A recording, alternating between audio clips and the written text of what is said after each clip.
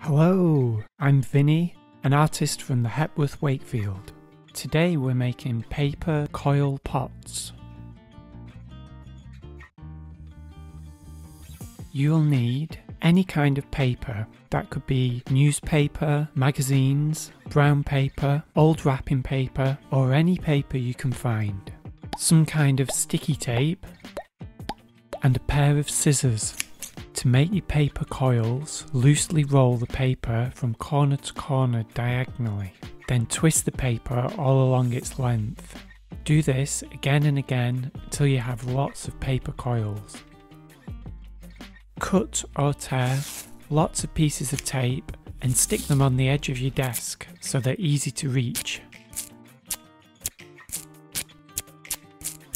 To make the base of your pot, spiral the paper around like a snail shell. Keep your paper on the desk or table while you make your spiral. This will make the base really flat.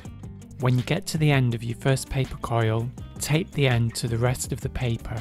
Tape your next coil of paper at the place where the last one ended, and keep going until you're happy with the size of the base.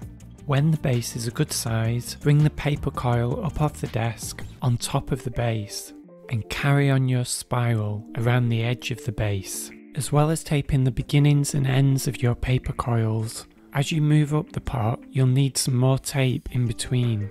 To build up your shape, keep spiraling on top of the last coil.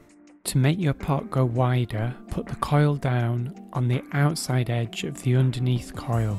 To make it go straight up, match the coil with the one underneath, and to go narrower, go on the inside edge of the underneath coil. If you find any gaps in your pot, you can just add some tape to join the coils together. Keep adding coils until you're happy with the shape of your pot. I've decided to give my pot some handles and a lid. You could experiment by making different shapes, trying out different paper or tape. You could even paper mache your pot and paint and decorate it. Have fun!